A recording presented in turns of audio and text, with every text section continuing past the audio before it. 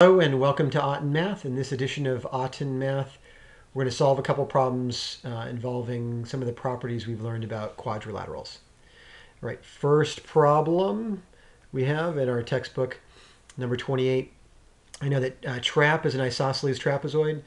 The measure of one of its angles is 2.43 greater than 5.12 times the measure of another angle. The measure of another angle. If the measure of angle T is less than the measure of angle R, then find the measure of angle A to the nearest second. Okay, so now we have to find the angle measure and then convert it from an angle to degrees, minutes, and seconds.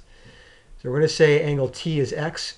We know isosceles trapezoid, lower base angles are congruent, upper base angles are congruent, and my sides are going to be congruent.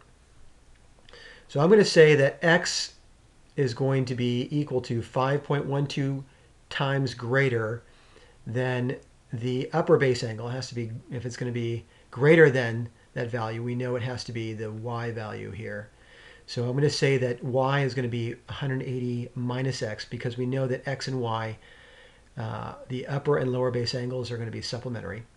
So I say X is equal to 5.12 times the supplement of X plus 2.43. So again, one of the angles, let's say it's X, is 2.43 greater than 5.12 times the measure of another, which we call its supplement.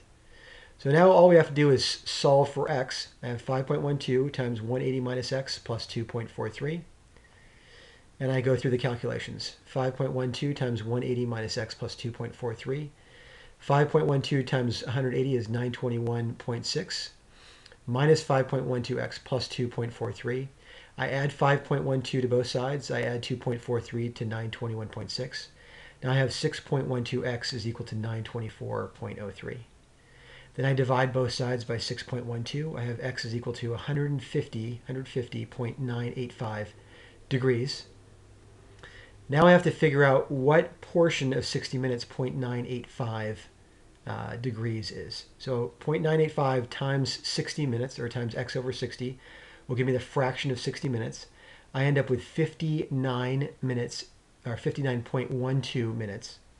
Now I have to convert the 0.12 minutes to seconds. So I multiply 0.12 times x over 60, and I get that the value of 0.12 minutes is equal to 7 seconds, approximately. So I say 150 degrees, 59 minutes, and 7 seconds, which is my answer. Okay, moving on to the second problem. Given line M is parallel to line N, solve for A in terms of X and Y. And if A is greater than 90, what must be true of Y and X? So this is a crook problem. And so we're going to draw a parallel line, a line that's parallel to the first line M and the second line L.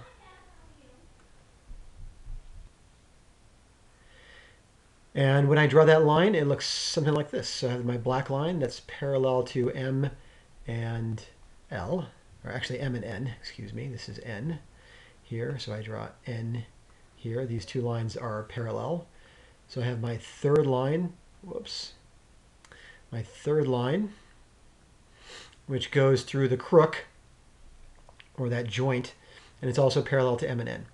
All right, so I know that if this angle here is Y, I know that this angle here is going to be 180 minus Y, because I know that angles on the same side of the transversal, interior to the two parallel lines, are going to be supplementary. So this angle here that I've drawn with the black marker, let's say this is in, I'll make it green. This angle here is equal to 180 minus Y degrees. And I know that alternate interior angles are congruent, so this alternate interior angle, which I'll mark in yellow, is going to be equal to X. So these two angles combined are equal to A, and A is equal to X plus 180 minus Y. Okay. Now, so I've solved for A in terms of X and Y. A is equal to X plus 180 minus Y.